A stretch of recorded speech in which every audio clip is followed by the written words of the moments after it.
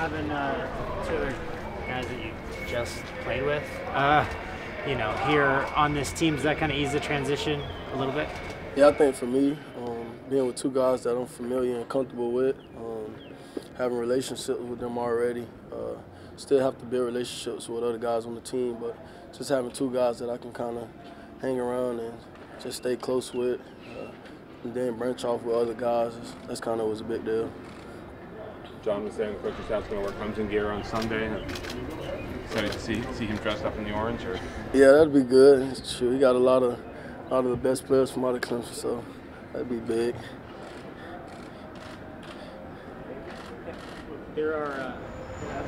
What are your thoughts kind of coming into this rookie minicamp and through the off-season program? What kind of first impression do you want to make? Just coming in, creating relationships with my teammates, being able to have those guys trust me and believe that I'm coming here and give all out effort, that I'm going to go hard, learn the playbook, and be ready when it's my time. Just give 100% at all times.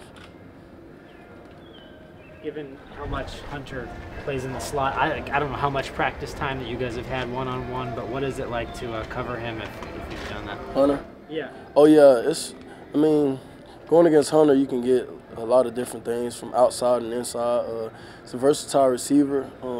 It's a really good pickup for Coach with him coming here. Just going against him helps me get better, I know for sure. Just working my technique and getting me better because of all the multiple things he can do and how good of a player he is and things that he can help me get better at, and I know I can help him as well. Mike was saying that both you and Isaiah, the Braves were impressed with the way that you guys play press coverage. Was wondering what your sort of, experiences with that, what the key is for you when you have to man up and play press. Well, for me, I try to lose my length and my body as an advantage. Try to play physical, strong, try to get my hands on guys at the line, try to slow them down, keep my body in front of guys, and just be big and physical. Especially at this level, we got a lot of good receivers, a lot of great receivers at that. So just got to be able to be physical and use your feet and hands. Responsibility of maybe in practice with matching up with somebody like Antonio Brown, is that something you feel like you can get better at? Yeah, that's something I look forward to each and every day, after practice, before practice, during practice, just so I can be that elite corner that I know I want to be. So I'm looking forward to that most definitely. They said it right after you were drafted, and it's been mentioned several times, just that you're a really good scheme fit. Is it nice to go to a place that's going to focus on your strengths and fit you in with what you do well? I mean, coming here was big for me when I got drafted here, just because of the tradition of this team and defense and the type of corners that they draft. A lot of elite big corners, and they do a lot. They play a lot of man coverage, and that's something that we did a lot at Clemson, so it fits me well.